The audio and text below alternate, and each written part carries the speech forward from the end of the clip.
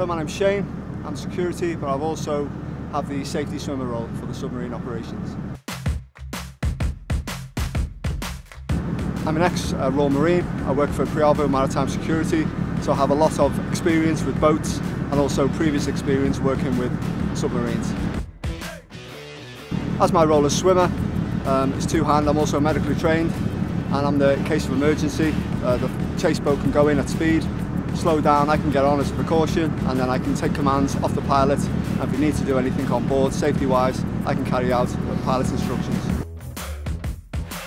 Once the sub is in the water and it's done its checks, I will remove the cover and also the tag lines and ultimately the bridle so it can operate in the water. I wasn't expecting to do it, I got picked on the immobilisation phase, and it is a very interesting job. We've had to do it obviously at day, we've had to do it in calm conditions, but we've also had to do it when it was quite rough, and we've had to do it at night, which has been a little bit testing. So my previous training as a Royal Marine has put me in good stead.